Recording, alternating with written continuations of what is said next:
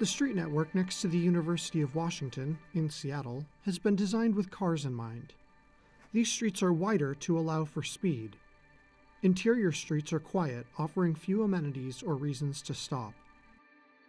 Broad avenues convey regional traffic towards downtown and westward, forming a perimeter around the neighborhood.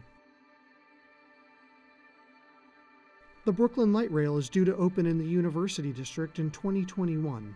Its planning and construction bring the opportunity to make Seattle a better city by creating a denser community and more vibrant public realm.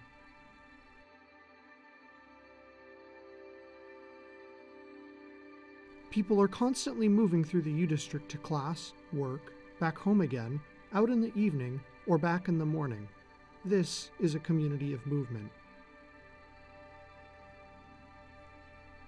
We can recognize this movement from car traffic.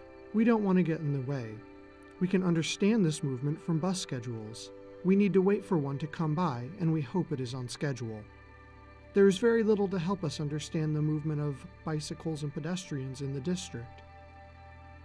People walk and cycle through the University District without leaving a trace behind them.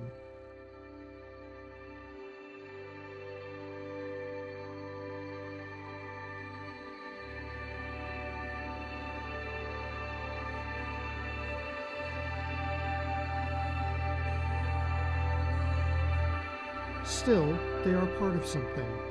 They are a group even though they don't know each other and cannot perceive the rhythm of their own movement. And they're growing.